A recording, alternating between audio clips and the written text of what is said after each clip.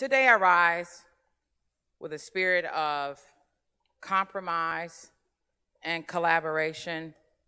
This being my third and final term, being a teacher from Detroit Public Schools, I understand the issues that have come before us year after year, session after session, with respect to making sure that we advance and move the needle forward on adequate funding.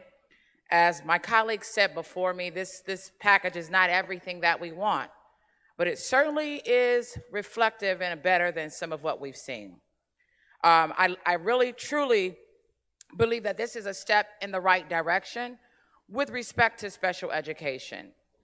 Last term, I had a resolution of which one of our former colleagues was the first to sign, and I'm hopeful that I'll bring that resolution forward again, calling on the U.S. Department of Education to adequately fund special education, because there is a hole.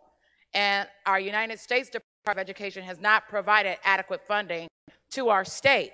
And so we need to work together to make sure that we call on them to do that. But I have to say, the chair then, Representative Tim Kelly, was the first to sign my resolution in support of that, and I'm hopeful when I bring that resolution forward again that we can be bipartisan in nature in calling on the U.S. Department of Education to do that. I know how important it is to have equity in the classroom, and to have an equitable education system is only possible when all of our children are provided individualized resources they need to succeed.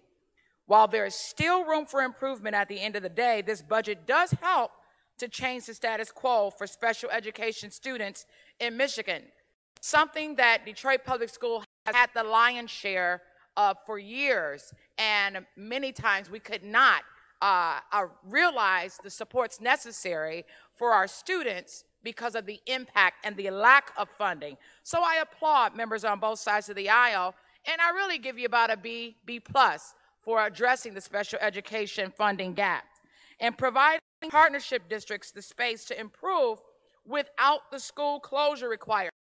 This is epic. Far too long we've had patchwork policies that have come out of the House that have sent mandates to our respective districts. Certainly, as a former teacher, I do not support giving mandates to districts. We must empower through policy our respective districts to advance quality education, and removing the mandate, moving from a shall to a may when schools are facing closure, really helps to improve the outcomes of all of our districts. Ensuring school districts and communities already struggling won't have yet another concern add to their plate. This budget is an important step, as I highlighted before, in the right direction, but we have to keep fighting. And so I'm hopeful that this spirit that we have in the House today of collaboration will continue and even close the gap on how we work more productively together. I'm voting today in favor of not only the budget, but the commitment to continue fighting, the commitment to continue being bipartisan, and the commitment to continue working together.